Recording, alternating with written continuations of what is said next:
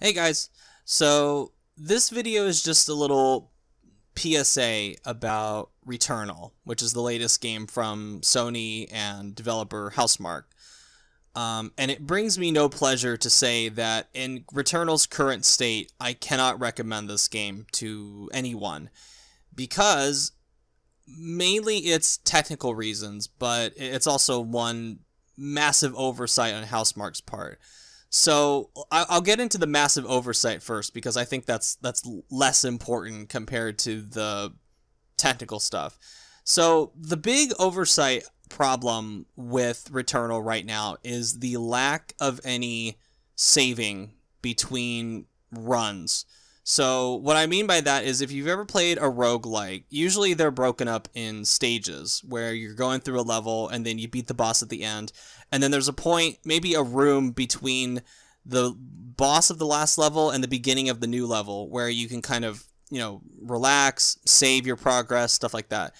That kind of thing doesn't exist in Returnal. And Returnal's runs, especially if you're going after a lot of the explorable stuff, can be pretty damn long.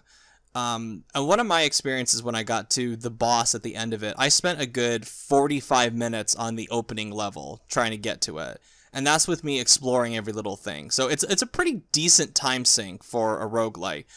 The problem is that if you need to go somewhere, if you got shit to do, then the game does not provide a very any way of really saving your progress in between runs. Like if you make it to the beginning of the next stage, there is no room where you can just relax and save your progress and be on your way with your real life. The game demands that you stick with it until you die, which to me is just such a ridiculous oversight on Housemarque's part and just flies in the face of respect for the player's time. There are plenty of other roguelites that do this, that are challenging. Hades did this back before it was even 1.0. I'm pretty sure Hades did this when it first launched in early access back in I think it was like 2018, 2019, I think it came out.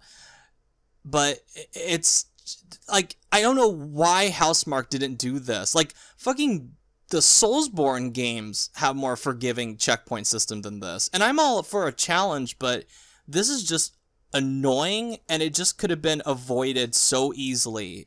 I don't know why Housemarque chose to neglect adding this to the game, and then they offer a solution. Well, you should just put your PS5 in rest mode.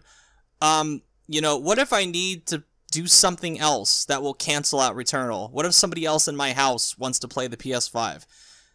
Like, fuck them. I guess they're stuck until I die in Returnal. They can't touch my PS5.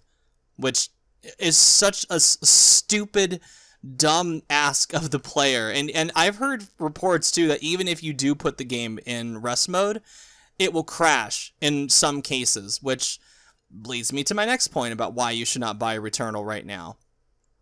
The technical state. For the most part, this game runs extremely well. It looks gorgeous, and it is a fun game. However, there is a serious bug right now that is preventing progression.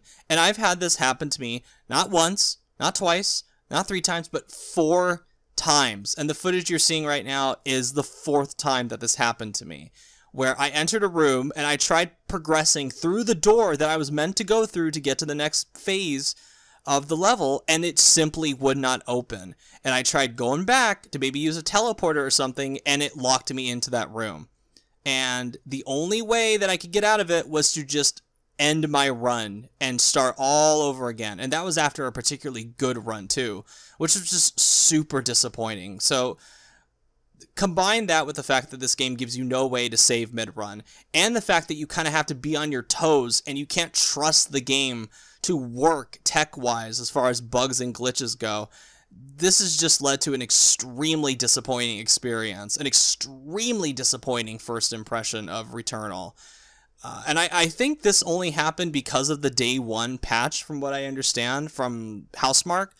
And I assume they have some kind of hotfix in the works. They fucking better for this.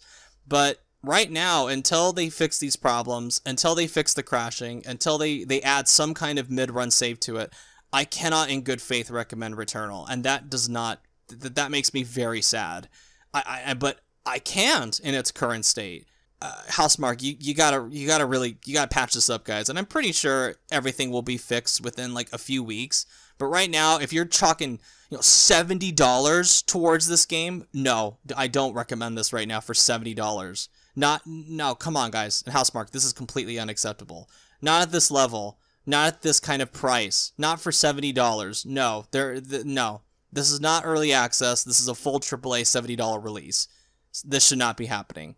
Unacceptable. And if Housemark doesn't get this fixed by the time Resident Evil Village comes out next week, I'm just gonna move on.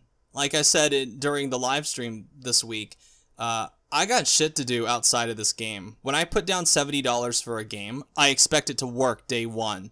I am not here to be your QA tester. I'm not here to let you be patient and wait for you to fix the game, fix the product that you asked me to pay $70 for.